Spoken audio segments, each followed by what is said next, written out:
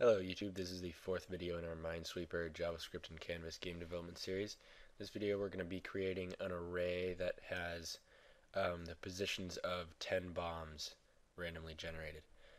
So we're going to start off, we're going to make an array which will store, actually it'll be a multi-dimensional array.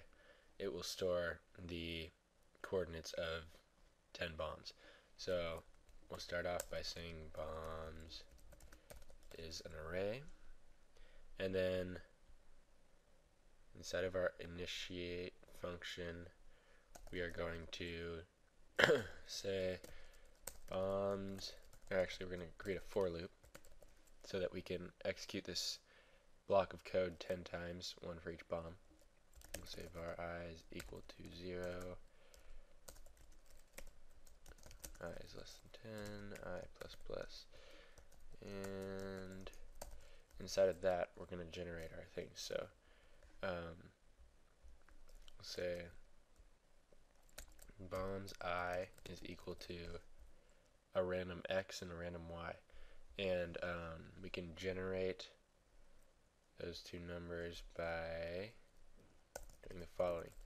We're going to use math.random, which generates a random decimal between, or random floating point integer number between 0 and 1, and we're going to multiply that by 10 so that we get a number between 0 and 10 rather than 0 and 1. 10 is the number of boxes we have, so that's how many we're going to multiply it by.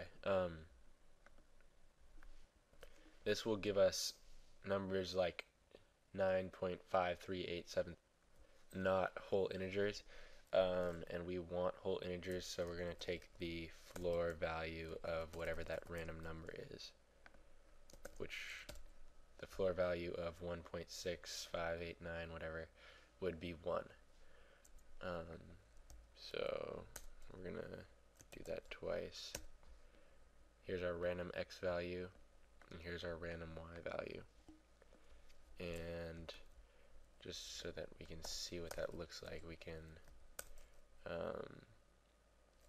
we'll console.log our bombs array.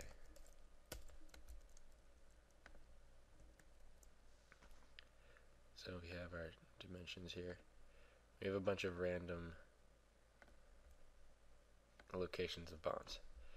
Yeah, so that's it for this video. In the next one we'll be determining whether a user clicked on a bomb or not. Yeah, so thanks for watching, and don't forget to like and subscribe.